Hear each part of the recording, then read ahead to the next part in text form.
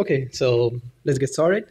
Thank you all for being here. I'm going to talk today about code deobfuscation and intertwining of dynamic, static, and symbolic approaches for deobfuscation.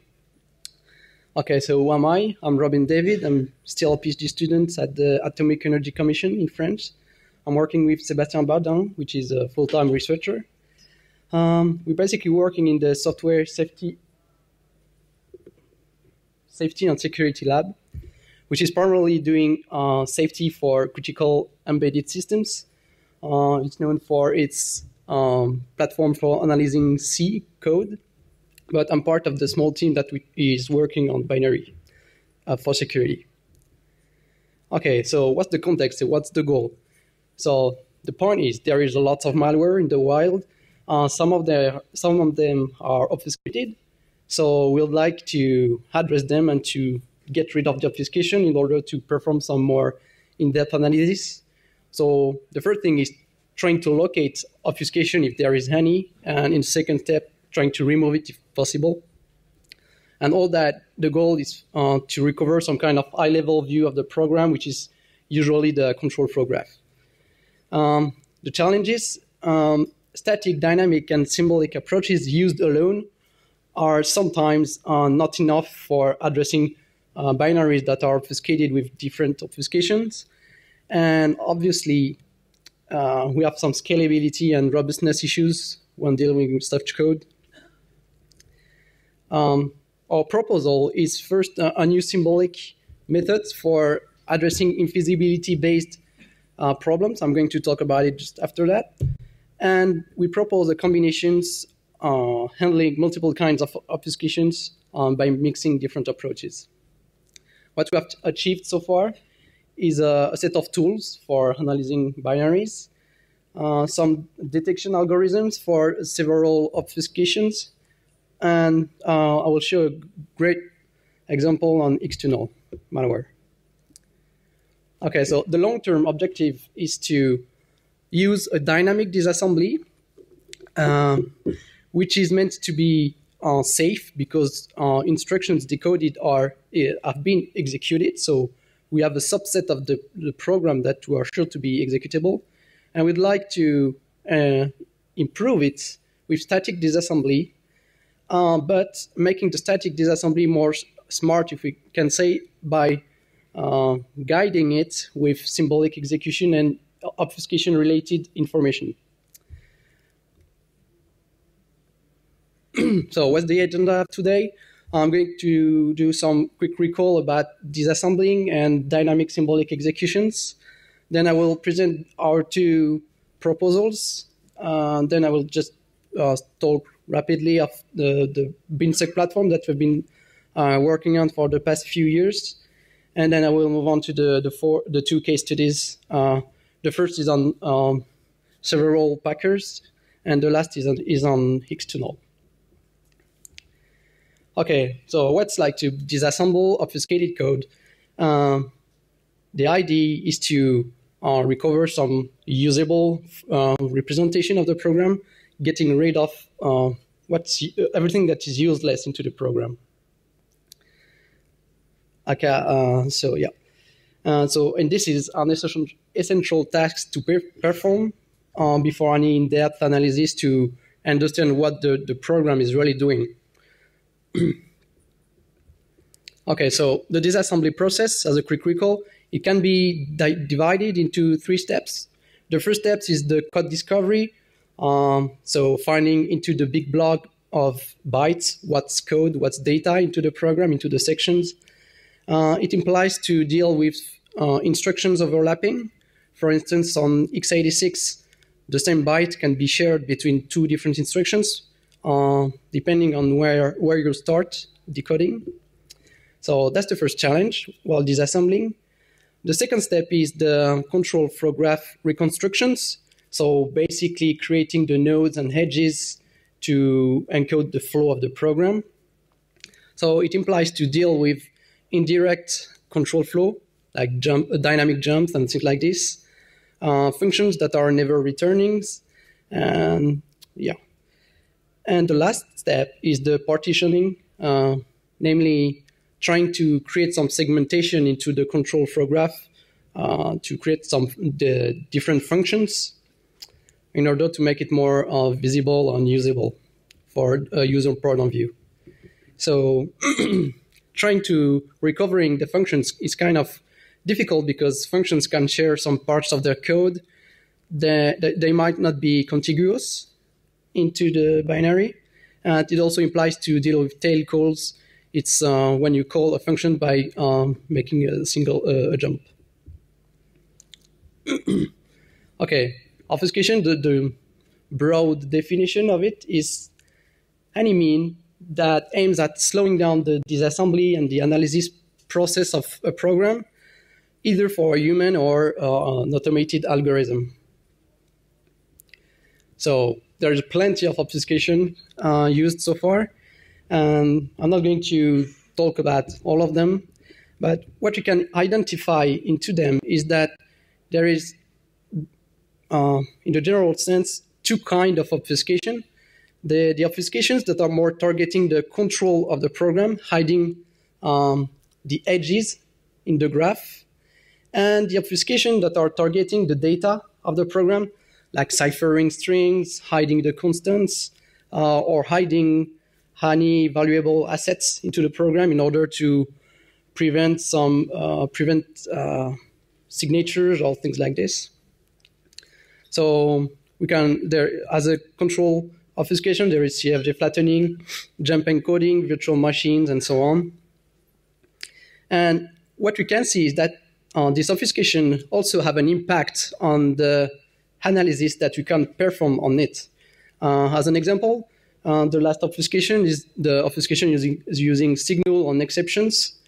And this is typically the kind of obfuscation that we cannot handle in a static way because we cannot know when an exception is going to be raised and things like this. So the obfuscation have an impact on the kind of analysis we can perform on it. And I'm going to talk about two of them today, so that I will present some detection algorithm. The first one is opaque predicates. An opaque predicates is typically a predicate that is always true or always false, but this property is difficult to deduce just by looking at the predicates. You have an example on the right.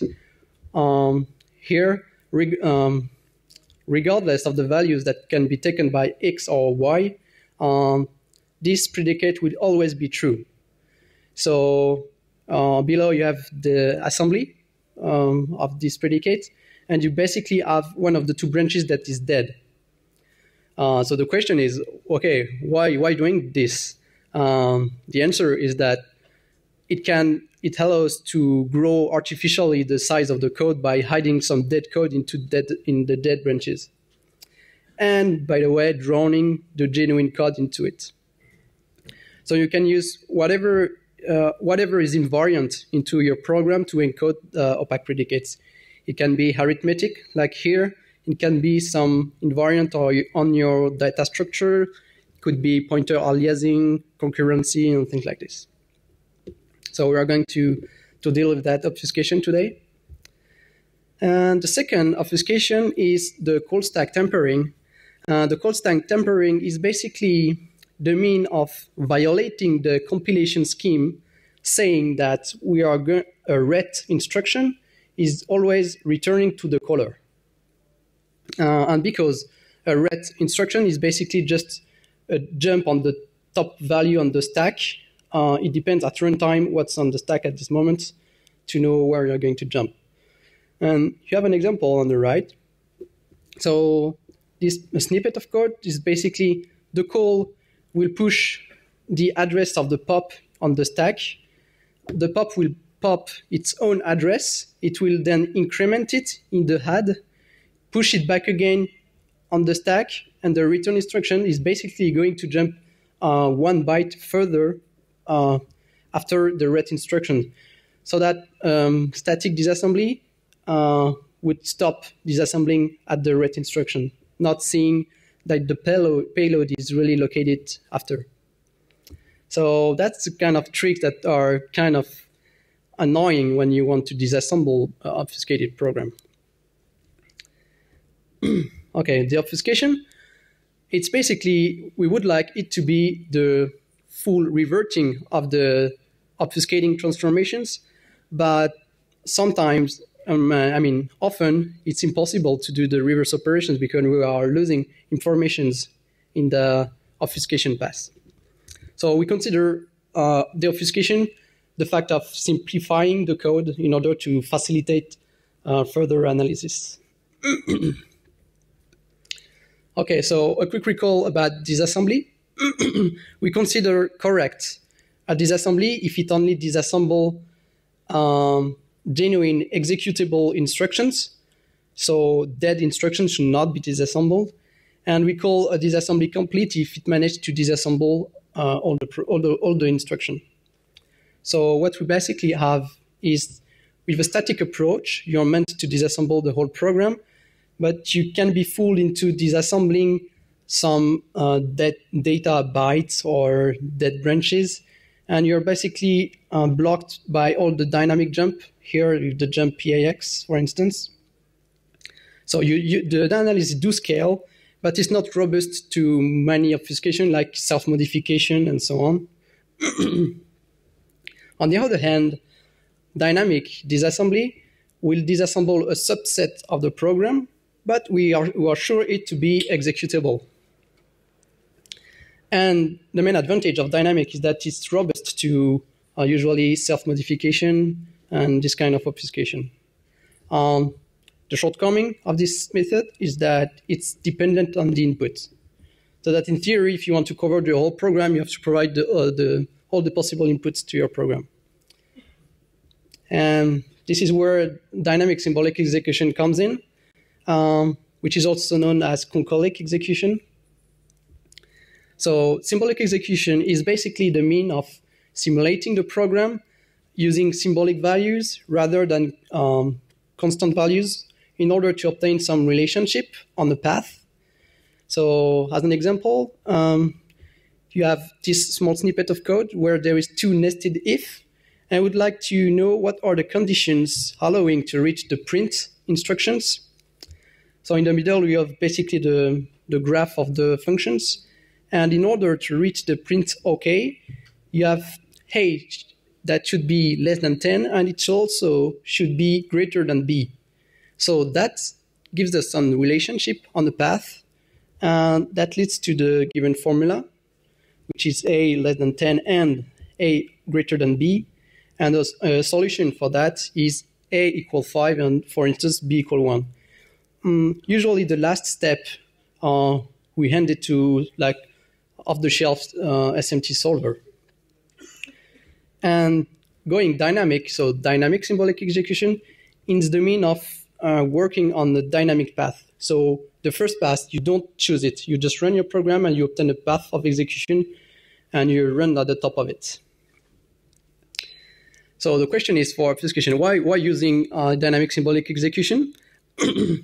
And an answer for this question is, first, obfuscation usually alter the syntax of the program, breaking the nodes, edges of the graph, but you should keep the semantic of the program because you want your program to still do what it's meant to do after obfuscation.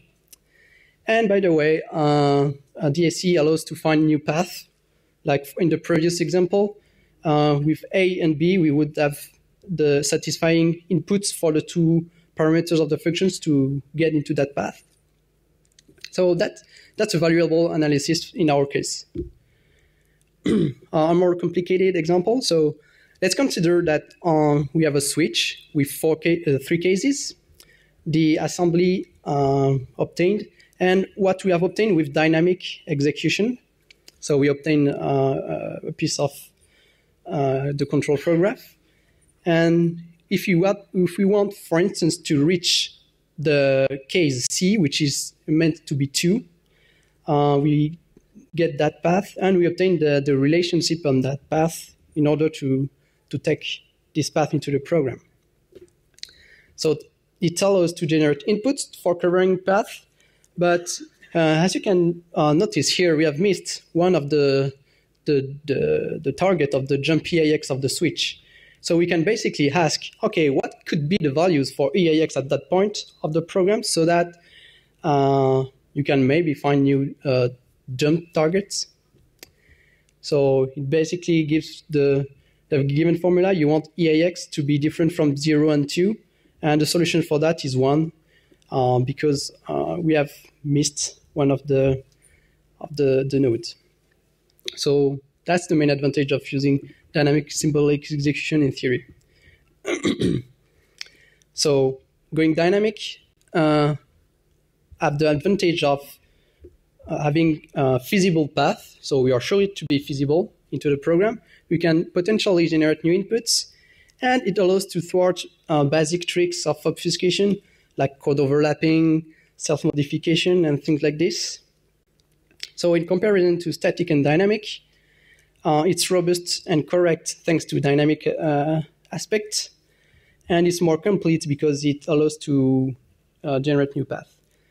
The main shortcomings of these methods is that it has some scalability issues because when you obtain some strong relation on the path, they might be really difficult to solve, and that makes it really difficult to scale then.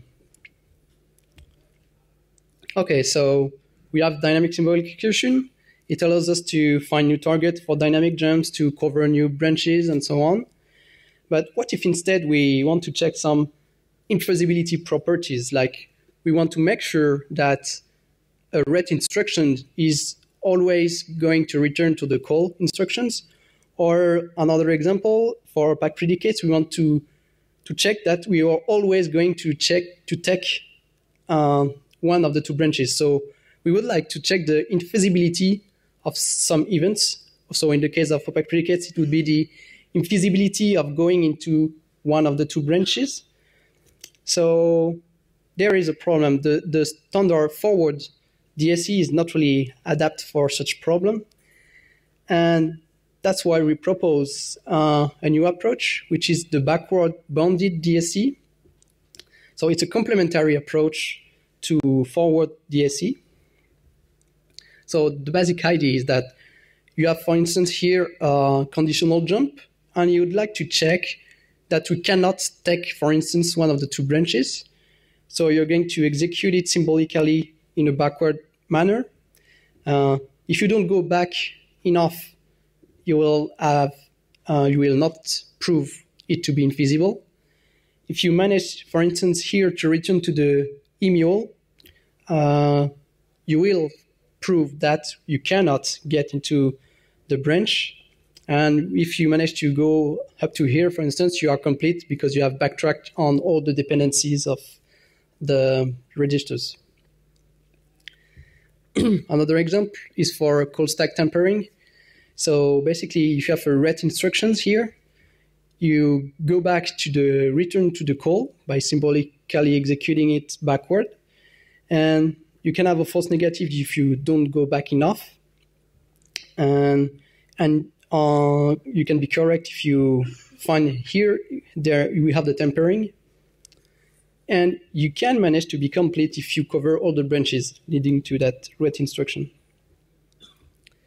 Okay, so as a summary, the backward bounded DSE is bounded. So the main advantage to this approach is that it scales to whatever execution trust length you're dealing with.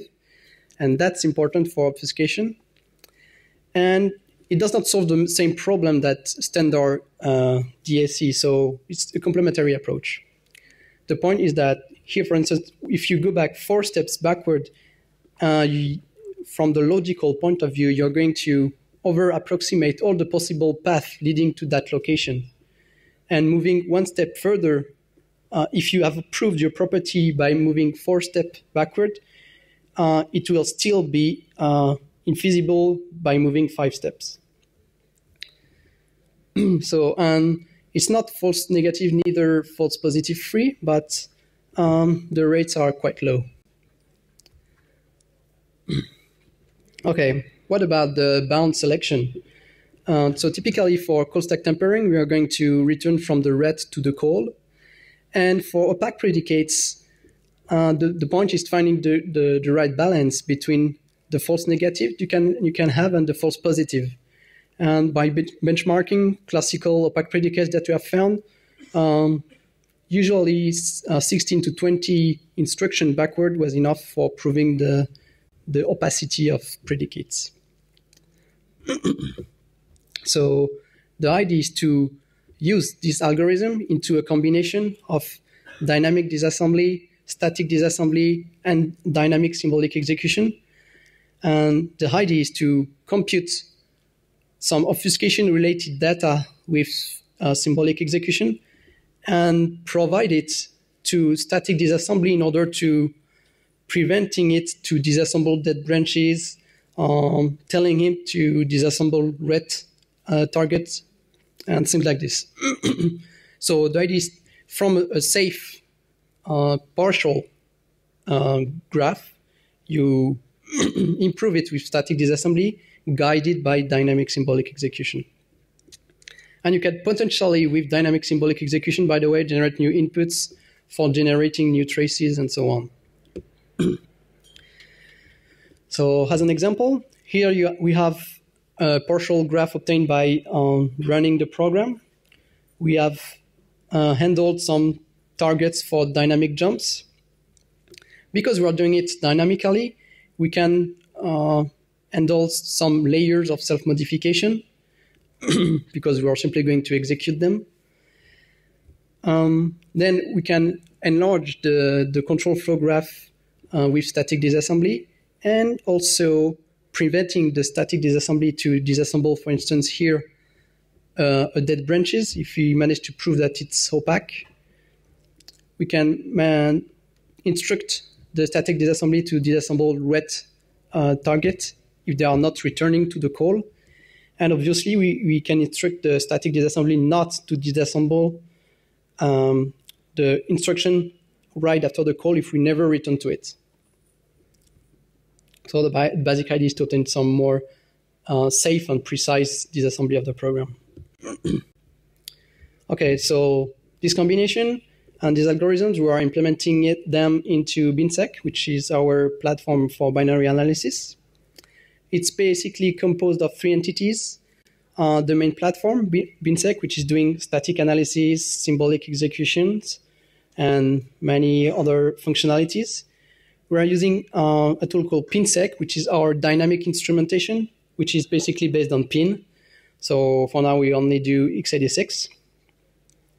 And the last entity is HIDA-Sec, which is HIDA plugin for triggering analysis, recovering the results, and so on. And all these three entities are communicating with message queuing and 0MQ. Okay, so PinSec is based on pin, not the latest versions, but the one before. It can generate, obviously, execution trace in protobuf. It works on Linux Windows. We can configure it with JSON file, for instance, if you'd like to do some on-the-fly value patching or these kind of things. And it keeps tracks of the self-modification layer that we might be executing. Problem is that we don't have all the anti-debug, all the anti-VM countermeasures that might be used by malware for evading such instrumentation. Then BinSec. It basically provides a front end for x86 into our intermediate representation and provides some static analysis, abstract interpretation, and implemented the dynamic symbolic execution. So we provide many functionalities for path coverage and so on. And the most critical point on which we have invested most of our time was the path predicate optimization, because in the end, the problem is always the scalability of the formula you are going to generate. So this is the most critical part. You have to generate formulas that are optimized enough to be solvable in a reasonable amount of time. So there's a lot of other dynamic symbolic execution out there: Triton, MIAM, S2E, and basically all the CGC challenger of the DARPA challenge. IDA. It's a plugin for IDA that leverage the results of the analysis into IDA because it provides some nice UI and high-level functionality for manipulating binaries. So we take advantage of this. And it basically, do the post-analysis of the results. Okay, so that's great, but let's move on to the concrete studies. So we selected 33 packers from the wild, and we say, okay, let's try to find if there is some opaque predicates or cold stack tampering into them. So we basically analyzed the 33 of them. We bounded the execution with 10 million instructions, and the goal was basically to perform some kind of fully automated and systematic analysis of the packers to validate our approaches. So this is the results. They are not complete, but this is some of them. That's kind of dense, but what we can quickly see is that, okay, the analysis scale, because we managed to, thanks to the backward bounded DSE, we managed to analyze multi-million trace length path. So the techniques works well. And it basically managed also to find some good matches for opaque predicates and cold stack tampering. And with that amount of values, it's beyond false positive rates. And the last aspect that was surprising is, for instance, some of the packers only have one tampering for the ret instructions. And it appeared that it was packers that were doing the tail transition to the original entry point of the program by doing a push and ret instructions. So obviously the ret instruction is going to be detected as tempered. Okay, what we have found into it. So for instance, in AC Protect, we found plenty of opaque predicates, and there were basically just chaining to strictly exclusive conditions, so GS, GNS, and we found all the possible alternatives, so GP, GNP, GO, GNO, and so on. Why not? We found in Armadillo XOR ECX, it's obviously going to be 0, so we are always going to take one branch. That's primitive, but still working. Some cold stack tampering into, for instance, AC Protect. So this is basically the 4 first instruction of the program. This is push, push, ret, ret. So basically when you disassemble with IDA, it just gives you 4 instructions. So it's not really worth it. Another one that we found also in AC Protect. So we perform a call, and then we modify at the top of the stack the value and just return to it. So we are going to jump somewhere else. Another cold stack tampering that we found in ASPAC this time. And the dynamic instrumentation yielded that we did enter into a new self-modification layer. And so you can see the tampering here, push 0 and ret, but dynamically at the execution, at runtime, this instruction, the move, is going to patch the push instructions with the original entry point and then jump into the original program. So that's why we detected that we did enter into a new self-modification layer. Last example is an opaque predicate in ASPAC. So you have move 0 into BL, compare BL to 0, and G and Z. So when I reversed the program and looked into it, I was like, okay, that's an opaque predicate. Our algorithm will manage to find it. But while looking at the results told me, oh, no, it's okay. I've covered the 2 branches. So I was like, okay, there's something wrong with my algorithms. But by looking at the dynamic execution trace, it was kind of the same trick. And it appeared that the inc instructions that is on the right branch is going to patch the opcodes of the move, so that later on, when you come back in the G and Z, you're going to take the other branch. And that's pretty much why it validates the fact that it's interesting to do it in a dynamic symbolic execution rather than purely static, because purely static symbolic execution couldn't have detected such tricks. Okay, so let's move on to the big deal, external. So you've probably heard about this group for the past few months. So they goes by the name of APT28, Fancy Bear, Sofacy, Sednit, Pawnstorm, and so on. They have been targeting lots of entities, NATO, EU, German parliaments, TV5 Monde in France, and recently the Democratic National Committee, DNC. It basically uses lots of 0 days to spread it, to infect the targets.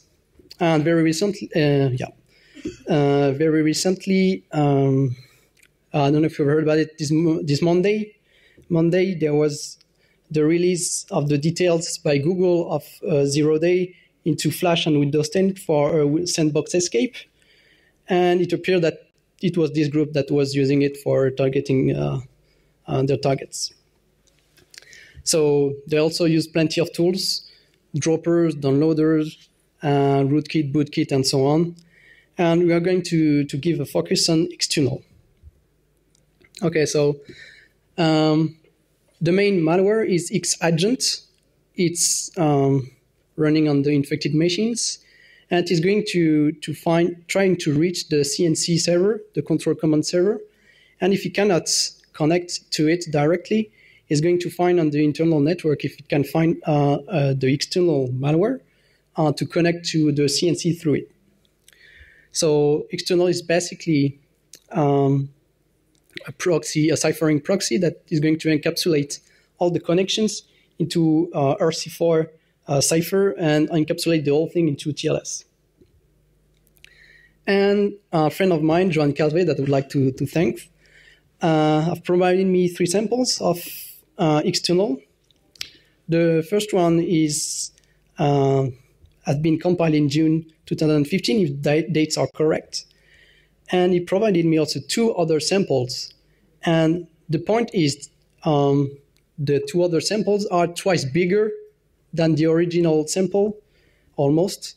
So for instance, the first one is 1.1 megabytes, and the 2 other are 2.1 and 1.8 megabytes. So, and if dates are still correct, they have been compiled, like the second one have been compiled 1 week later, and the other one few months later. So that would be surprising to add so that much new functionalities into the program within the small range of time.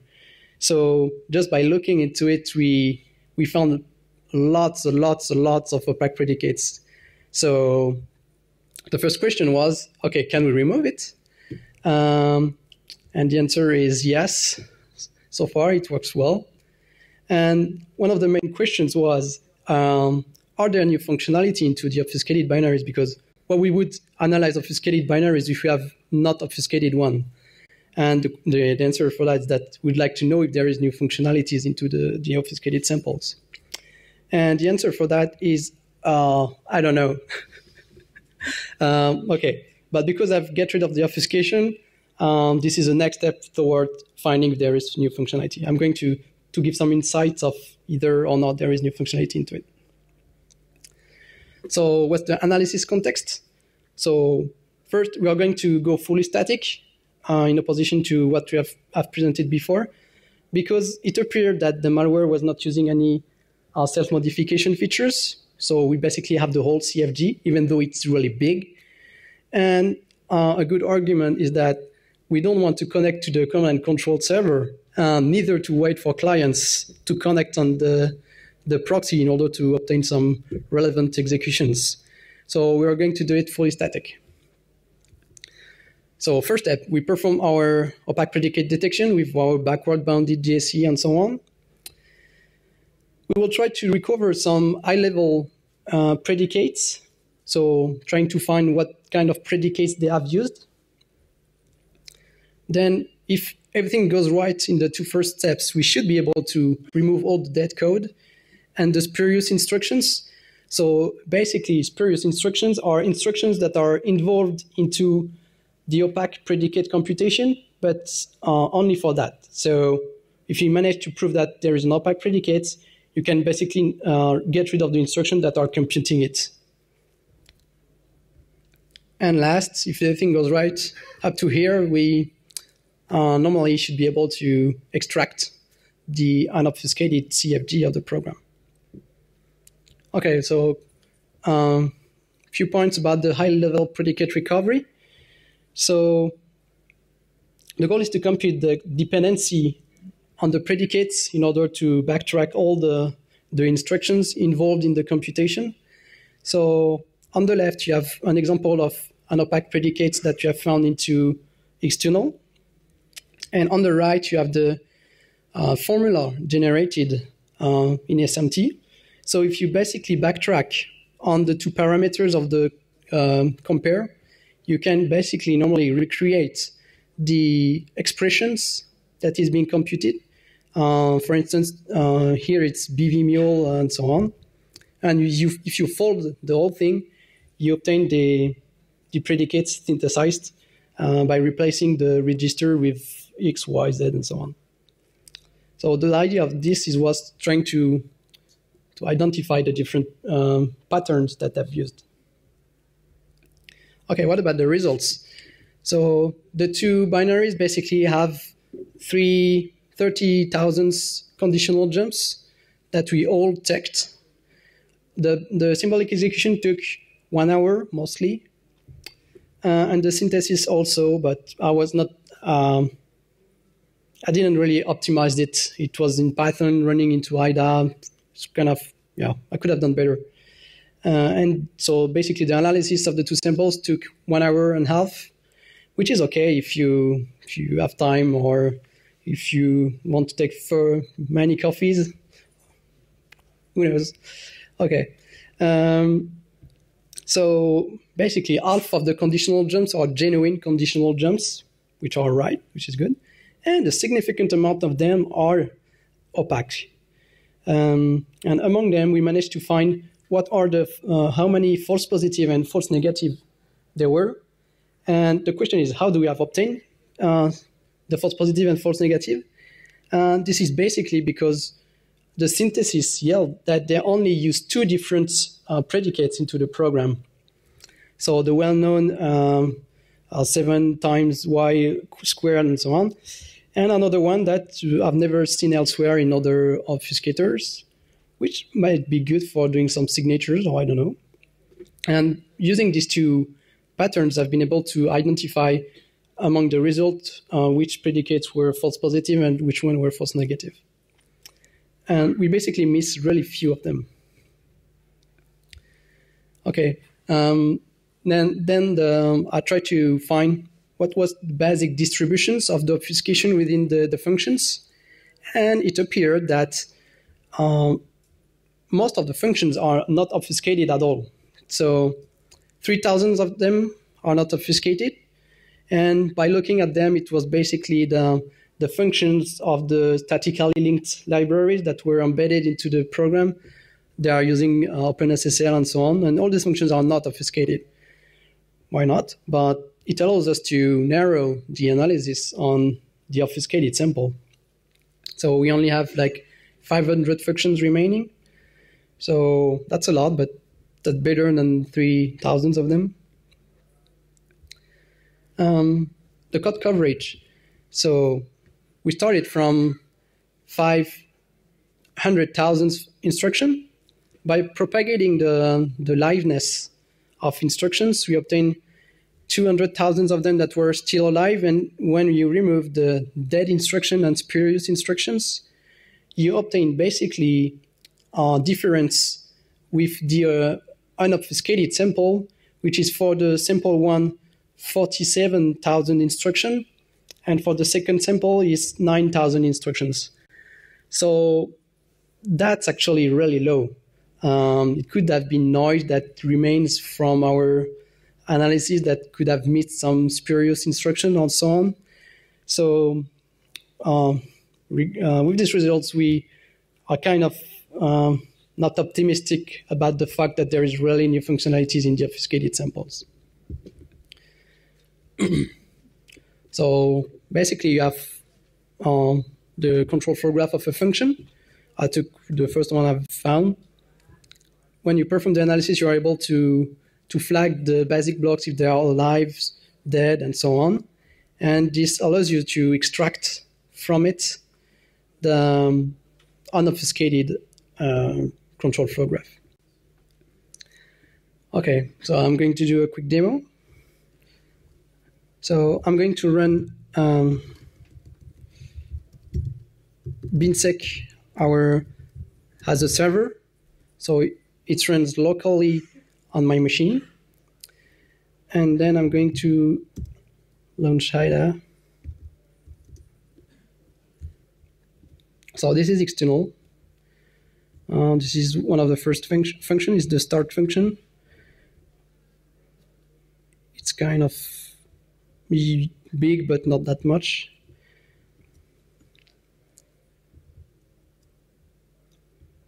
I'm loading HIDASec, our plugin.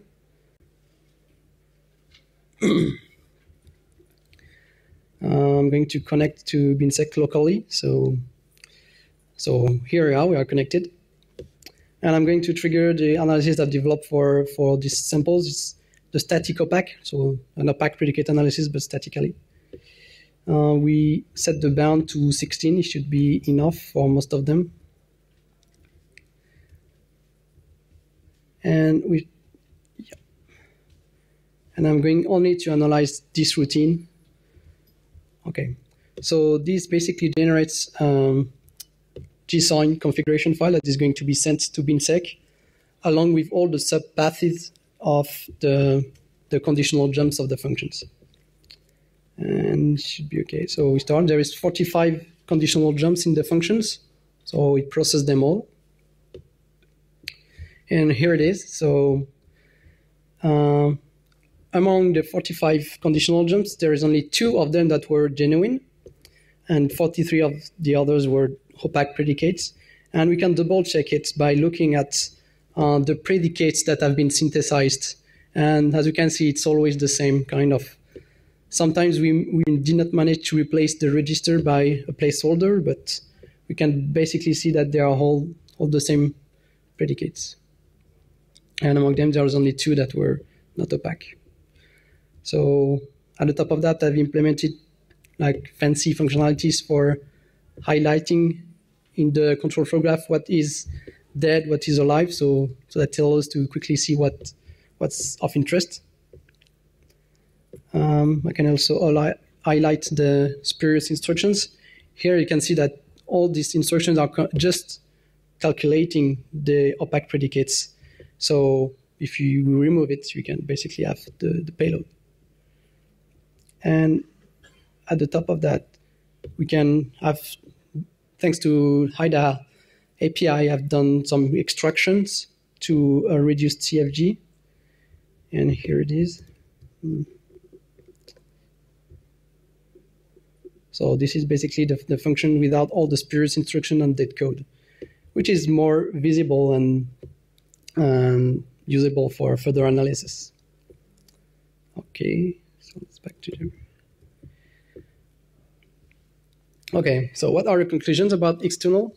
So manual checking of extracted CFG with the original functions of the first samples didn't yield really significant differences or any new functionalities, but that would really require more in-depth graph similarity like BinDiff or so on for trying to find if among these 500 remaining functions we can find something of interest.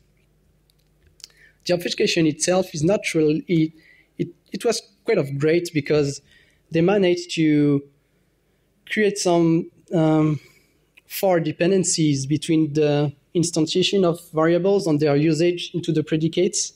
So the depth might be quite big. And also they do some code reuse, code sharing between the predicates. So all the predicates that are not standalone. They are relying on each other for computing some parts and so on. So it's a kind of code sharing and dependency with each other. And I would highly, if you want to have more information about the external, X-agent and so on, I highly recommend the presentation Visiting the Bardin by Joan Calvet, Jesse Campos, and Thomas Dupuis, which has been presented at Recon, but is going to be presented at BotConf this year. Okay, what about the takeaways of BinSec? So this is definitely the tip of what can be done with BinSec. I've only shown what we can do with dynamic symbolic execution, but BinSec also allows to do abstract interpretation, simulations. It has some optimization and really interesting things. So more is yet to come. The platform is really young. It lacks of documentation, stabilized APIs, but it's coming. But still, you can download it, try it, and experiment with it. If you have any questions, just ask. We are available. And the main takeaways of the talk is backward-bounded DSU scales well, and we have managed to show it on packers that are kind of huge in terms of execution trace length. The backward-bounded DSU yield really good results on external because we managed to get rid of the obfuscation. And we definitely think that combining dynamic, static, and symbolic analysis and approaches is definitely the way to go on obfuscated binaries in order to handle the different kind of obfuscation we can meet into this program. And that's all for me. Thank you. If you have any questions, I'll be happy to answer.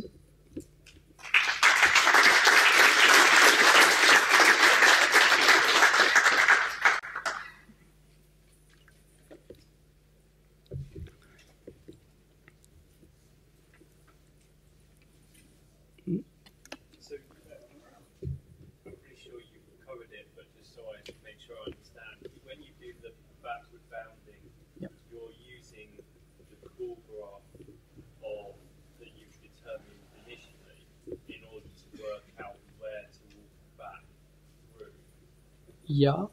And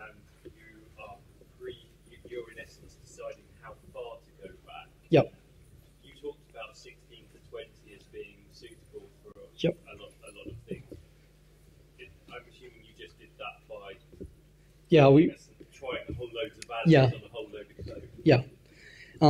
Even though, for instance, on external, even though sometimes they have some for dependency, we managed to recover enough constraints on the inputs so that we can prove the opacity of the predicate. So you don't need to backtrack all the dependency, but by backtrack for the example of opaque predicates, if you backtrack enough to recover enough constraints on the variables, you will be able to prove the infeasibility. Based on how far you got, yeah. Surely you can't know that there's not something before that. Yeah, we basically, for your question, tried multiple bound for this problem and found out that 16 to 20 was kind of great. Yeah, it was the best balance between false negative and false positive because there is still some false positive or false negative. Okay. What if the program uses some sort of parallelism like threads and dependencies among them? Oh, okay. The question was if we're the malware was in parallelization, and the answer for that is you should normally execute symbolically all the threads separately. And yeah, it's kind of difficult to model that the interactions in memory that can have. Yeah, that's kind of complicated. We basically don't do it for now.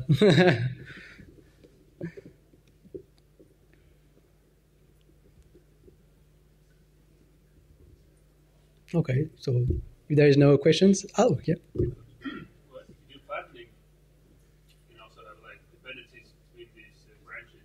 Yeah. So how would that handle this backtracking? Because there are some simple logic, but it begins like a couple loops ago. Yeah. And does do anything to it or? I've not looked into the CFG flattening obfuscation, but yeah, that would be a great deal to try to find the right bound and for dealing with it. But I'm not really sure that if for these specific cases, using it backward is really valuable. I don't know. Because it's not really opaque, right? It's pretty blunt, but it just needs to go back a Like, okay, you start with X is 5, and in each branch you add 7 to it, for example, I don't know, something. And then Oh yeah, sure. you do switch them based on the value. Yeah. So that's why we still have some false positive and false negative. Sometimes just because we took the wrong branch, we'll falsely believe that this is an opaque predicate, while we could have come from somewhere else. I don't know if that's replying your questions.